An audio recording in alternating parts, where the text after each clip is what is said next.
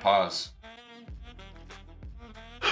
Hey guys, what up? We are back with our review of this beer that we have. Yeah, it was called. It's from Homeplace Beer Company, and they're in Burnsville, North Carolina, which is in the nice little part of the mountains over there. Foothills Mountains. Very nice. I didn't even know that. Yeah, and so this one's called Frankie, and it's fairly disturbing. If you guys look at the can right here, it's really kind of cool.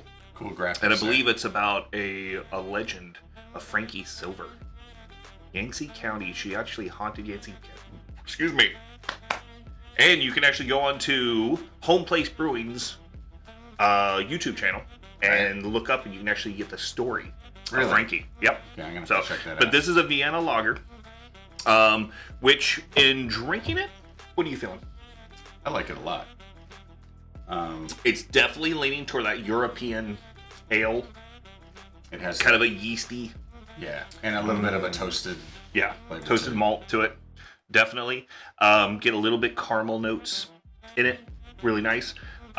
Very easy to drink. Yeah. Very smooth. Drink a couple of these in one sitting. The head on it when we poured it was very minimal. Did a hard pour and it was still kind of dissipated quickly, so it's not overly carbonated.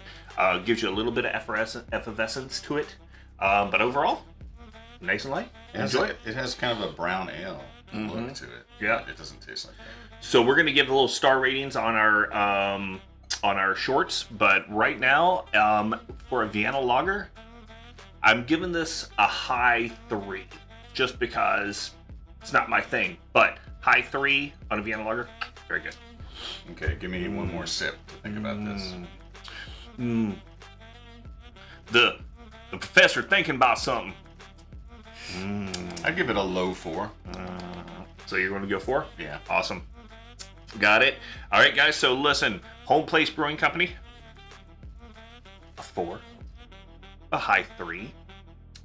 Queen City Craft and Gourmet. Make sure you go check out their glasses. Oh yes. Yep. Woohoo! Against my black shirt, you can see a little bit better. My Noble Record shirt. All right. Appreciate it, guys. Cheers. We'll see you on the next one.